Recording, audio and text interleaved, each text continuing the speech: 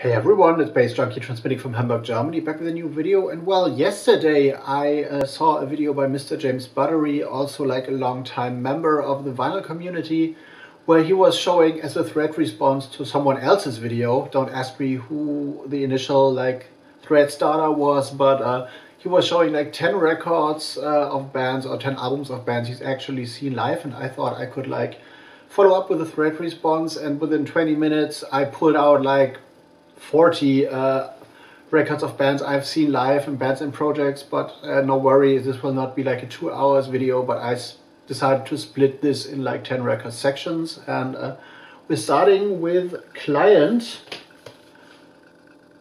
a British band which was kind of popular throughout the electro clash hype in the early 2000s. Seen them live at Echo Chamber in Hamburg, a concert which was not well packed actually. It was signed to Toast Hawaii, which is a sub-label of Mute Records, and that was obviously, as far as I remember, run by Andy Fletcher of Depeche Mode fame.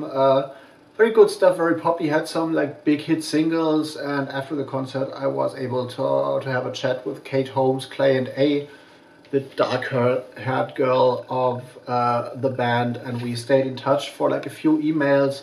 Actually, because I wanted to get a DJ mix from them for my former radio show, Die Nachtschwestern, but this didn't happen. But yeah, I saw Client live, and as far as I remember, I guess Andy Fletcher was actually present. I'm not too sure, but I remember, because it was 15 years ago, I was 16, I remember a guy that resembled him properly, so he was at the show as well. And talking radio, last night, I was supposed to have a radio show at the online radio station Neu Jersey Radio, which is based in Rutherford, near across the Hudson River, straight a few miles from Manhattan.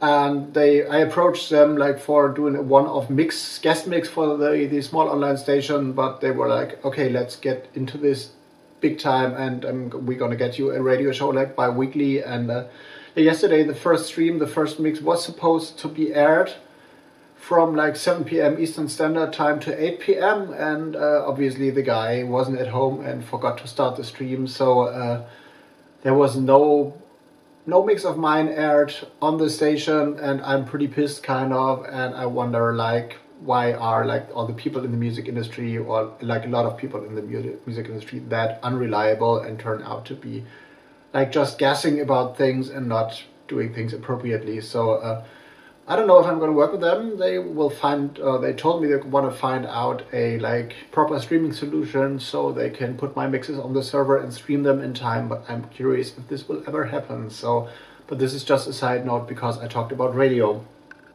The next one, Blood Red Shoes, second album here. I saw them at the Molotov in Hamburg. There is actually no big words to lose about them. I saw them at the last small club show they did in Hamburg. It's an indie band. I was associated with the Molotov club back in the days, around I don't know, 2005, 2006 maybe, because I was DJing there in their mini bar. This was a bar, a very small bar, and the club was down in the basement, and those two locations belonged together kind of and were bound, and so I saw a lot of concerts and had always free entry, and I saw Blood Red Shoes alongside the Wombats in a 350 capacity venue. And it turned out me and my former girlfriend were there, and it turned out they forgot the guest list, so they squeezed more people in, and we were sitting with our feet on the stage actually, because it was so packed and so crowded. But this was around the first album. Second album, Don't Ask, is a big hit, good stuff. Next one is kind of business related thing, more or less. Null and Void, his first album Cryo Sleep, which I saw live playing at the Reeperbahn Festival last year. Null and Void is Kurt Uenala, and he has released this album on a label I was working for quite a while, and he's actually also sharing a studio with Dave Gahan of Depeche Mode in New York, and it has been like involved in Depeche Mode productions and in like productions by Dave Gahan solo as well. So and now he has released an album project. I met him when he was DJing alongside Kaspar Björke at the Golden Pudel Club years ago when I was still working at the label, and I saw him play later live. Musically, it's more like electro meets a little bit of synth pop stuff. So it's a project / band. One guy on stage. The vocals come from tracks on the laptop mostly, but I saw him live, and we are in touch ever since, like sporadically via Instagram, and when he's in Hamburg. Actually, we talk kind of or meet up, like, I don't know if he's playing for Rapper One Festival again this year, but I hope to see him again soon. So next one, Bondage Fairies. They are from Sweden as far as I remember. Indie band, or more like indie Nintendo core, 8-bit lo-fi stuff. I saw them a few times. The last time at the old Molotov Club in Hamburg. They had a big hit like called He-Man, and they were like associated with the Audiolith label, not directly but indirectly. And I worked for the Audiolith label, which is like a big electropunk indie electro label.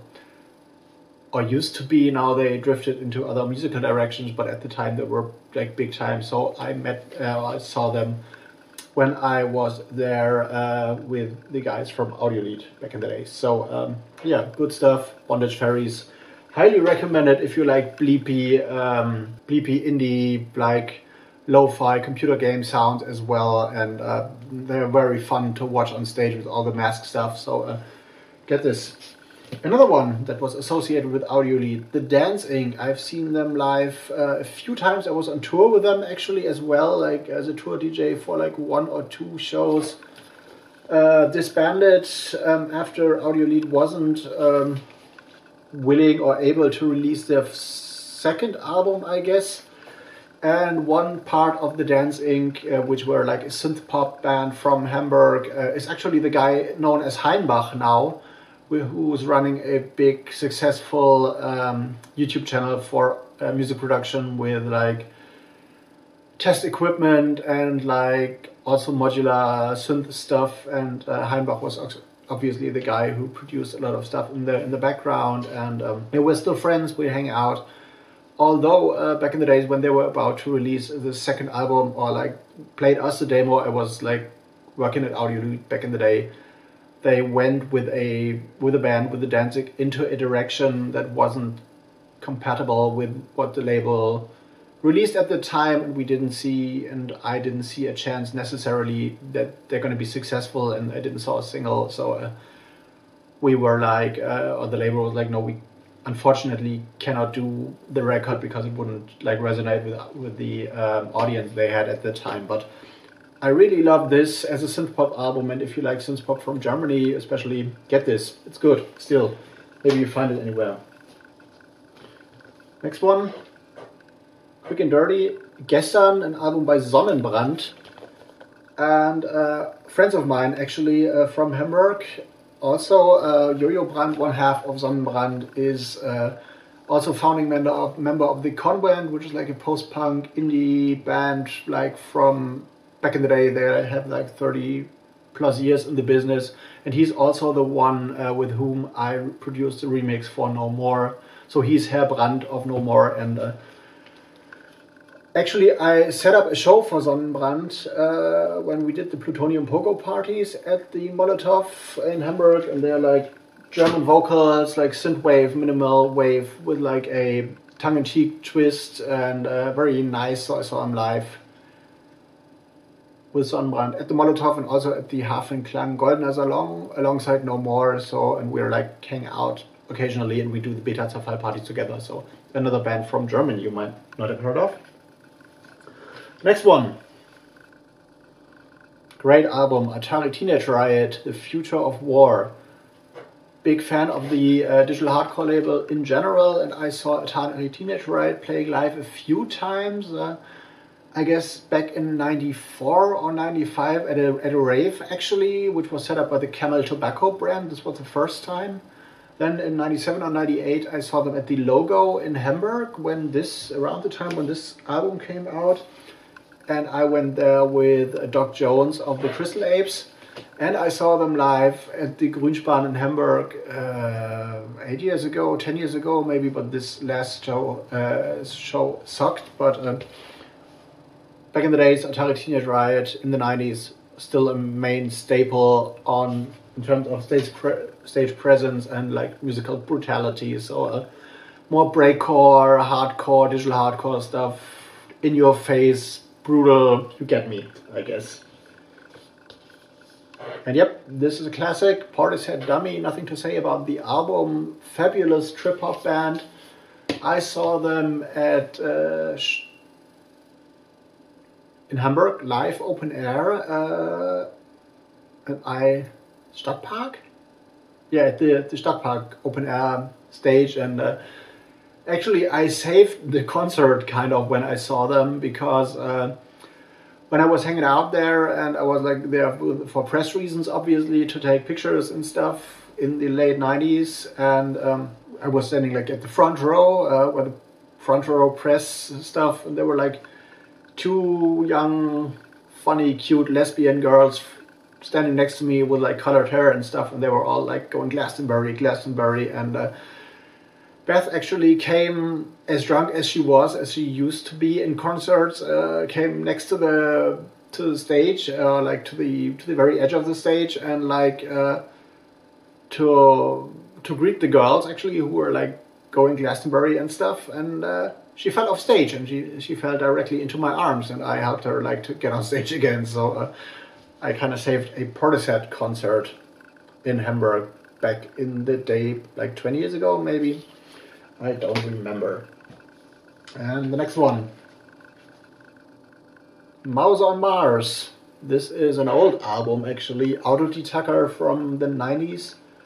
This is a great band, and was like a great band, and also like a musical favorite of mine for years. So I saw them at the Logo Hamburg live in 94 or 95 actually for the first time. Then I saw them at the Mojo Club in Hamburg years later, many years later, and then I saw also Black Manual, the solo project of Jan St. Werner of Mouse on Mars, at the CTM in Berlin like a few years ago, where I was invited by his manager, but this is a different story. So yeah, I saw Mouse on Mars live several times, and the last one, the final one, the 10th one, is a special one. It's a white label, and this is spherical, and as you can see, it's been released on my own label Intrauterin Recordings back in 99 or 2000, and it's a Hamburg-based band, or was a Hamburg-based band, trip-hop, live drum and bass, a whole thing with like synth and live drummer and a great singer, and yeah, I saw them like a few times, and I was really up for it and fascinated by them. I saw them 10 times maybe or something like that, and I became friends with their manager actually, and at the time they had no label, and the manager was actually like a guy who's been in the music industry for ages and used to do tour managing for Guns N' Roses and stuff, and had like postcards by Axl Rose on his wall, and I was pretty young. I was like about 22 at the time or something like that, 21. Learned a lot from that guy, and they were also in a movie that was called Kurz und Schmerzlos. They were used in the soundtrack, and this film was made by Fatih Akin, who is now like an internationally renowned director and stuff, and yeah, a movie producer, and they had like a thing at the soundtrack, and they had only like a few cassette releases out, like self-produced cassette stuff, and they were looking for a label, and I had one, and we got to know the guys, and we became friends kind of, and this resulted in the release of a live drum and bass band on my label like about 20 years ago now, and yeah, I've seen them live multiple times with multiple friends, and yeah, the record is sold out for years, and the band is still existing, but only one guy, the former bass player, is still involved in all, and the great vocalist Christina Bischofs, who actually kind of lives around the corner from me, and we run into each other like at the bus, kind of every few months or so. She went and became involved in radio, and the other members like disappeared kind of, but now Spherical is more into like soul, big orchestral arrangements and future soul and new funk and stuff. But back in the day they were like yeah, a big thing in the trip hop scene. Were invited to the Montreux Jazz Festival actually, but they didn't go for some weird reasons I won't reveal right now. But this is also a band I've seen live, and this is like, yeah, 10 records, 10 vinyl records by 10 bands I've seen live. I hope you enjoyed. Prepare for like a few more videos of this kind, and if you like them, if you've seen any of the bands, let me know in the comment. Follow me on social media, and I'm going to talk to you in the next one. See you later.